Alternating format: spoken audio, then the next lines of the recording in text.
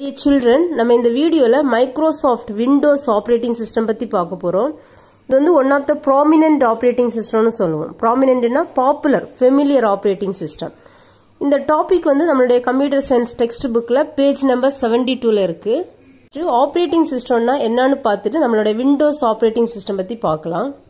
User computer hardware கூட interact பண்ணனும்னா நமக்கு ஒரு இன்டர்மீடியேட்டர் வேணும். அந்த இன்டர்மீடியேட்டர் தான் நம்மளுடைய ஆப்பரேட்டிங் சிஸ்டம். அதான் an operating system is a system software. அது ஒரு software which is an interface between user and a computer hardware. Operating system எங்க இருக்கும்னா ஹார்ட்வேருக்கும் சாஃப்ட்வேருக்கும் இடையில இருக்கிறது இந்த ஆப்பரேட்டிங் சிஸ்டம். ஆப்பரேட்டிங் சிஸ்டம் தான் இந்த கம்ப்யூட்டர்ல இருக்கிற எல்லா ஹார்ட்வேர் டிவைசஸ் கூடயும் கம்யூனிகேட் பண்ணும். இப்போ இந்த processor, memory device, input output device எல்லா ஹார்ட்வேர் கூடயும் இன்டராக்ட் பண்றது இந்த ஆப்பரேட்டிங் சிஸ்டம் தான். யூசர் ஏன் கம்ப்யூட்டர் ஹார்ட்வேர் கூட டைரக்டா இன்டராக்ட் பண்ண முடியாதுன்னா இப்போ ஹார்ட்வேருக்கு மெஷின் லாங்குவேஜ் தான் தெரியும். மெஷின் லாங்குவேஜ்னா 01. இப்போ யூசர் நமக்கு தெரிஞ்சதெல்லாம் என்னன்னா high level language, English language, Tamil language, அது மாதிரி தான் ஹை லெவல் லாங்குவேஜ். யூசர் கொடுக்குற ஹை லெவல் லாங்குவேஜ் நம்மளுடைய சாஃப்ட்வேர், அப்புறமா கமெண்ட்ஸ், கொரி இது எல்லாத்தையும் மெஷினுக்கு புரியுற மாதிரி டிரான்ஸ்லேட் பண்ணி கொடுக்கறது இந்த ஆப்பரேட்டிங் சிஸ்டம் தான். இப்போ ஒரு எக்ஸாம்பிள் பார்க்கலாம். இப்போ யூசர் ரெண்டு நம்பர் ஆட் பண்ணு வச்சுக்கோங்க, 2+3. இந்த 2+3 இந்த ஆப்பரேட்டிங் சிஸ்டம் தான் மெஷினுக்கு புரியுற மாதிரி அந்த 01 ஃபார்மேட்ல டிரான்ஸ்லேட் பண்ணி கொடுக்கும். இப்போ இந்த ஹார்ட்வேர் ப்ரொடியூஸ் பண்ண அவுட்புட் வந்து 01 ஃபார்மேட்ல இருக்கும். அந்த 01 ஃபார்மேட்டை எகைன் இந்த ஆப்பரேட்டிங் சிஸ்டம் தான் யூசர் ரீடபிள் ஃபார்மேட், அந்த ஹை லெவல் லாங்குவேஜ் ஃபார்மேட்டுக்கு டிரான்ஸ்லேட் பண்ணி கொடுக்கிறது இந்த ஆப்பரேட்டிங் சிஸ்டம். அதனாலதான் இந்த ஆப்பரேட்டிங் சிஸ்டத்தை டிரான்ஸ்லேட்டர்னு சொல்லுவோம், இன்டர்மீடியேட்டர்னு சொல்லுவோம், இன்டர்ஃபேஸ்னு சொல்லுவோம். அதான் which is an interface between user and a computer hardware. இப்போ Unix operating system, Linux operating system, Windows இதெல்லாம் various operating system.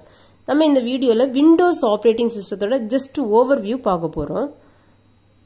First point, Microsoft Windows is a family of proprietary operating system.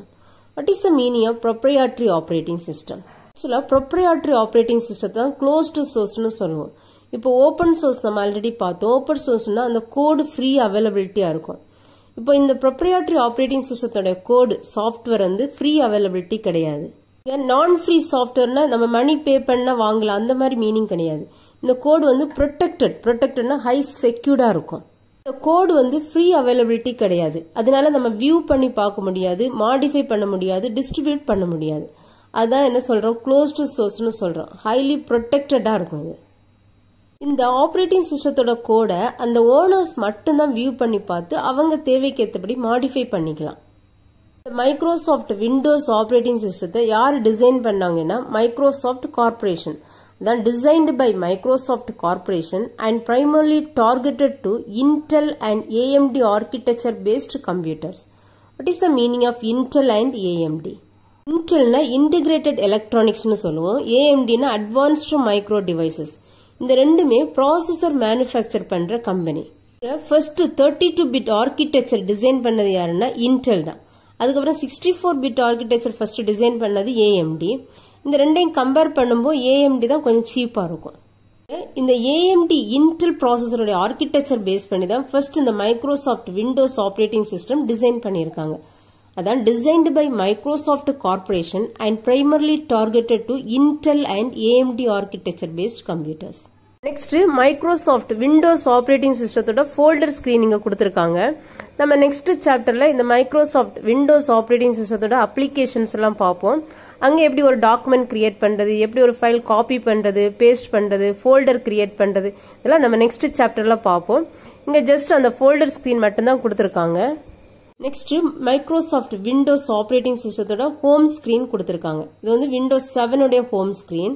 இது வந்து 7th release பண்ண operating system. அதனாலதான் இது Windows 7 operating சிஸ்டம்னு சொல்றோம்.